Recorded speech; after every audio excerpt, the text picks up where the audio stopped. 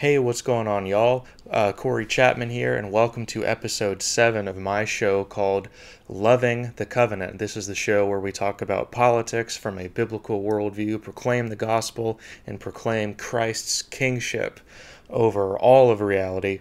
A lot of political stuff to talk about today.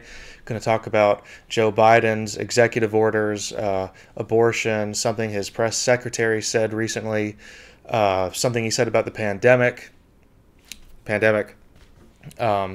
masks, someone who's facing pretty severe punishment just for posting memes, Gamestop and Robinhood, stock market stuff, AOC and Ted Cruz, and we're going to talk about it all again from a biblical worldview. So without further ado, let's get right into it. I'm going to start out with this CNN article talking about Biden signing a memorandum reversing Trump abortion access restrictions. So here's what it says, at least the beginning.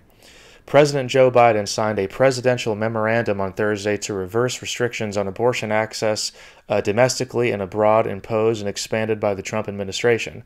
The memorandum will reverse my predecessor's attack on women's health access, Biden told reporters during a signing ceremony in the Oval Office. So, right here, we have one of Joe Biden's very terrible decisions, and this is going to result in the death of lots and lots of babies. 62 million babies have been murdered since Roe v. Wade in 1973. 62 million babies. That's a lot of babies. Leviticus chapter 20 condemns murdering children. So does Exodus 21 and the Ten Commandments. We see things like this over and over again in Scripture. Christians or people who call themselves Christians who voted for this guy, shame on you, because this is going to result in a lot of slaughter of children who have done nothing wrong. Now, Trump wasn't perfect on this issue at all. He wasn't consistently pro-life. I don't think he was pro-life at all. He definitely wasn't trying to abolish abortion, but less babies did die under Trump. So way more are going to die under Biden. Biden and Kamala Harris are insanely pro-abortion. They love killing babies. They love the death of children. So that's just a little bit on that. And, speaking of, Biden signing things in the Oval Office, he has something like 42 executive signatures now. He has so many executive orders, executive signatures. He's not even really obeying them. We talked about the mask thing last week. The whole rules for thee and not for me thing. And it's just... I was going to say it's unbelievable, but it's really not unbelievable. And all these executive orders and executive signatures, he's doing all this. And, but Trump was the fascist, right? Conservatives are the fascists, and he's the one acting like a dictator. So it's just so unbelievably inconsistent. But I'm going to go ahead and exit out of this and open up something different. Let's talk about Biden's press secretary. She was asked something about abortion. Let's get right into that. Gonna go ahead and maximize this right now, and we'll take a listen together. All the way in the back. Yeah, hi. Congratulations on your new position. Owen Here we Jensen go. with EWTN Global Catholic Network. Two big concerns for pro-life Americans. Oh, hold on. The audio is not coming through. So let's go ahead and try to find that. Which, of course, keeps taxpayer dollars, as you know. Oh, no, we got it. For abortions, Medicaid abortions. I'm going to start that over. Mexico City policy, which under the previous administration they expanded. Catholic Network. Two EWTN Global Catholic Network. New position. On your new position. Yeah, hi. Congratulations on your new position. Here we go. Owen Jensen with EWTN Global Catholic Network. Two big concerns for pro-life Americans. The Hyde Amendment, which of course keeps taxpayer dollars, as you know, from paying for abortions, Medicaid abortions, and the Mexico City policy, which under the previous So he's asking about administration, abortion. to keep tax dollars from overseas paying for abortions. So what is President Biden planning on doing on those two items right now? And here's her answer. Well, I think we'll have more to say on the Mexico City policy in the coming days. But I will just take the opportunity to remind all of you that he is a devout Catholic and somebody who attends church regularly. He started his day attending church with his family this morning, but I don't have anything more. Okay. All right, and I pulled that from Matt Walsh's show. Y'all should go check him out, and Michael Knowles. I'm going to play something from him as well. Let's go ahead and exit out of that. All right, so I'm going to, well, no, I'll put the clip back. Just backtrack a little bit. Here. All right, so Biden's press secretary asked, by this individual that's there about, abortions and abortions overseas and things like that. So it's not unbelievable, but it's totally evil. Biden wants to fund abortions here and overseas with our tax dollars. So killing babies at the expense of our paychecks by force. We don't get a choice. We don't get to opt out of it. Taking our money to slaughter children. And also, the question is asked out of concern in the context of Catholicism. And she's like, oh, Biden goes to church and he is a devout Roman Catholic. No, he's not. He's okay with the murder of children. Now, I am a Protestant. I'm not a Roman Catholic because the Roman Catholic Church teaches false doctrine and a false gospel. But to say that Joe Biden is a devout Roman Catholic is absolutely absurd. Just because he walked into a Catholic church doesn't make him Catholic. And, being so radically for abortion, so loving the murder of children, loving ripping babies limb from limb in the womb. No, he is not. He is not a Roman Catholic at all.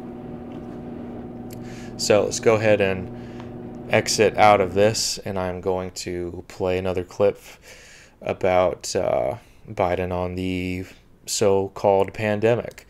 So let's go ahead and get out of this, open up this link that I have right here. Give me just 1 second. I'm going to open it up.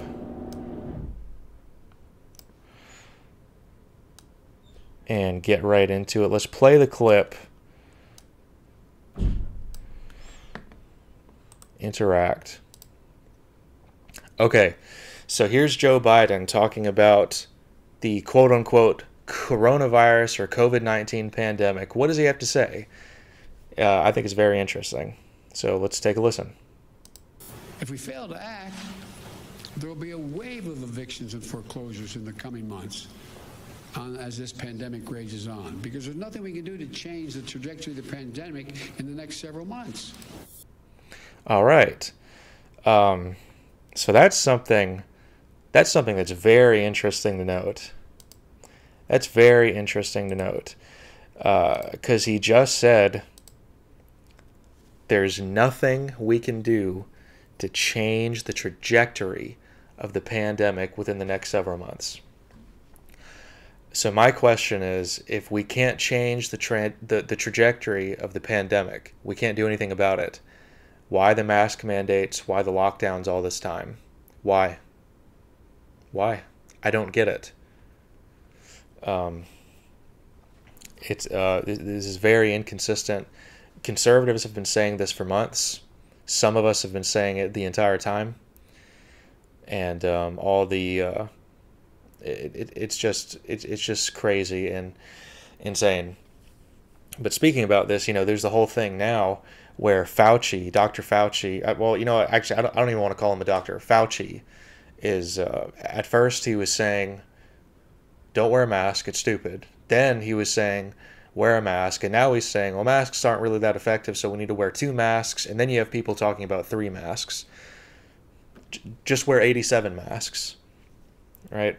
Masks don't work. I've talked about that on this show. I recommend Dr. Jason Lyle. He has some videos about this over at the Biblical Institute of Creation. They don't work. So that's just one thing. Yeah.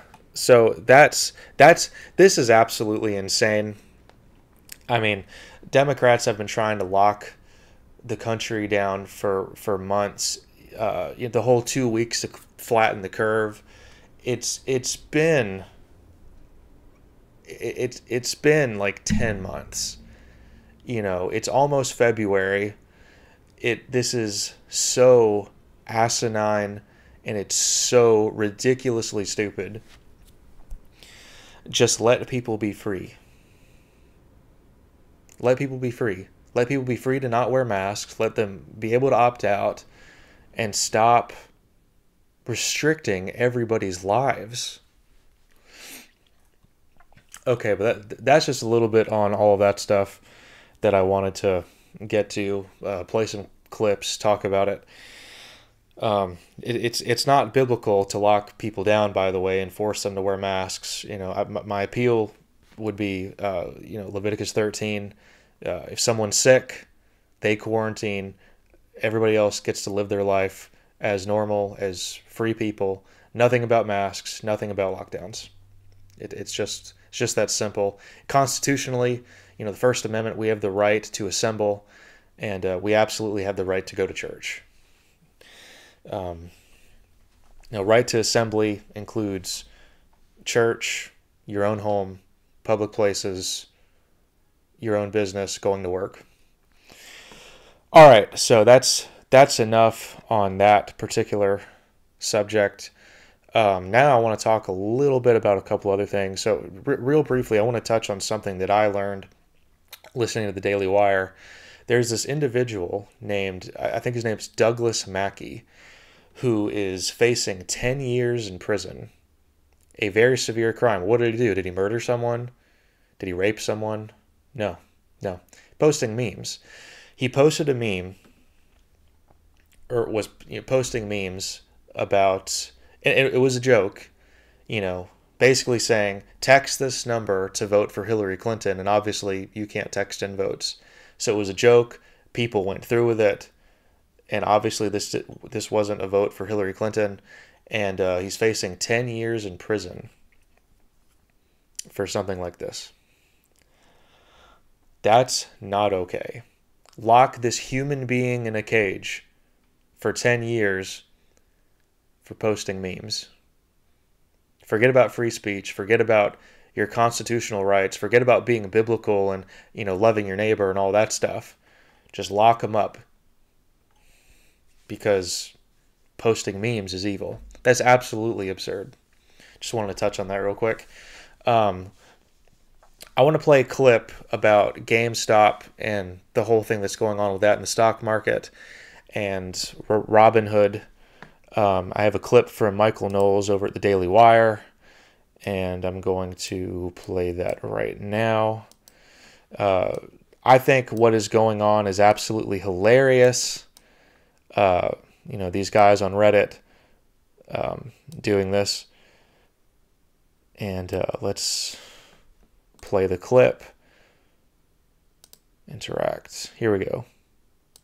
What happened yesterday is a bunch of people on Reddit gathered together. They saw that a big hedge fund had a massive short position on GameStop, which is not a valuable company in and of itself, but the institutional investor had this short position, meaning they were betting against the stock. So all these Reddit guys went in and put their money on GameStop stock. GameStop. And that drove the price up. As the price went up, the people with the short positions have to shell out more and more money. And the premise of these Redditors is they were willing to remain completely insane longer than the financial institutions could remain solvent, and this would result in them making a bunch of money. Okay, that's just a little bit of what is going on with the whole Reddit guys and stock market and GameStop and driving up the stocks and everything. I just wanted to touch on that real briefly. Okay, and now something that's very interesting to note, I think, is you have Robinhood now, who stopped people, I believe they stopped people from buying shares, through their app, through their services. This company, Robinhood, the stockbroker, stopped people from being able to trade. It's funny, they have a post saying let people trade, and they stop people from trading, which is really inconsistent. You should just let the free market be the free market. And they're not doing that either. They claim to be for that before, and they're clearly not. Right? And capitalism is a biblical thing. Like, the idea that the government shouldn't take your money and your businesses is a biblical thing. And that's painfully obvious. It's not Christian to steal from people. It's not Christian to take someone's freedom away at all in any way whatsoever. But that's, some of that stuff was over my head. I had to have conversations and listen to a lot of Daily Wire and read up to understand what's going on here. But all of this is just some, political stuff going on right now. And it's funny, some people are calling the Reddit guys, Trump supporters and racists and all that stuff. And that's absolutely stupid. And, it's bad when they do it. When regular people, screw other people over via the stock market, that's totally okay. But when the guys over at Wall Street do it, when they bet against a business, or when they screw people over, it's totally fine. It's inconsistent. So, I mean, that's really the bulk of today's show. I'm going to end with something that I haven't done on this show yet. And I'm just going to pull this back up here since I had it on here at the beginning. Let's interact with it. Scroll. Well, no, I'll leave it right here. There we go. Okay. So I just wanted to end with saying, I'm a Christian. I believe in Jesus Christ. I believe he is king. I believe his kingdom is here. So I wanted to end the show with a gospel proclamation. So every single human being that has ever existed, excluding Christ, has sinned, broken the Ten Commandments. You and I and everybody else are guilty of this, right? Lying, stealing, committing idolatry, lusting, hating others, being murderous and adulterous at heart, coveting, Sabbath breakers, disobedient to parents, all this kind of stuff. We're guilty of this. Now, if a criminal breaks the law, right, and he's in a courtroom, he is going to be judged for breaking the law, and he's going to be punished, either with jail time or the death penalty or a fine or something, because they're guilty. Now, in the same way, sinners break God's law and are therefore criminals against God. Sin is transgression of God's law, the Ten Commandments. And God is the judge of the universe. And God will send people to hell for being sinners, for being sinful. And it's a just punishment. So, it's like a court case scenario.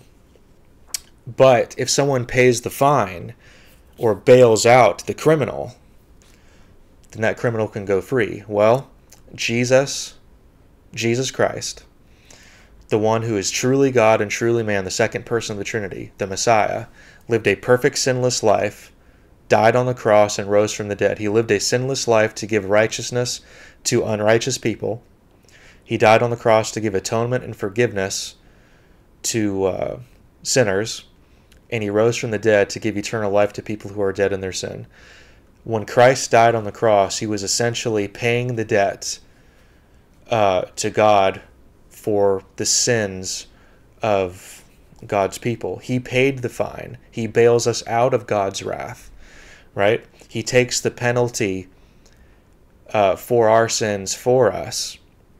You know, it's like if you were on death row and someone took the death penalty for you, someone got the lethal injection in your place even though you should have went there. That's like what Christ did. So yeah, but to be saved, to be saved by Christ, to be bailed out of God's wrath, to be changed and be a lover of God and a lover of Christ, and no longer an enemy of God or an enemy of Christ, you must repent and believe in Christ. That means you must turn away from your sins, and you must place all of your faith and hope and trust alone in Jesus alone for your salvation. Not in your works, not in anyone or anything else. Just Christ. He alone is Savior. Only He can save you. Christ is also King. Jesus is King of kings and Lord of lords, and He has all authority.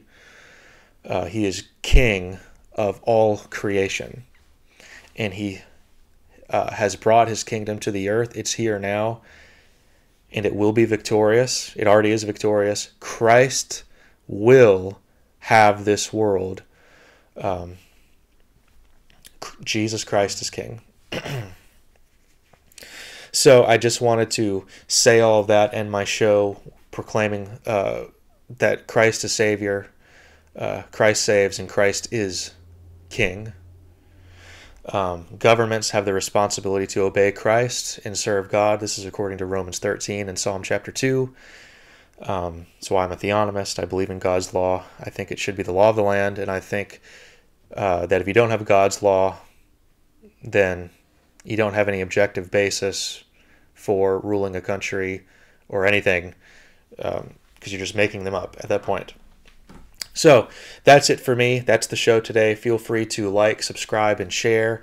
You know, you can share my content or post clips of my content anywhere. I give everyone complete permission to do that. Stay tuned for more content on YouTube and more content on TikTok. I have new things coming to both platforms. I'm also going to start posting things on Gab, and I think I'm going to continue on Rumble. And I want to start doing these live. I want to start live streaming these and posting clips of, you know, live streams of the show and recorded episodes of the show throughout the week and on TikTok and things like that. But that's it for me. Just wanted to say all that and announce those things. Peace out, y'all. Have a good day.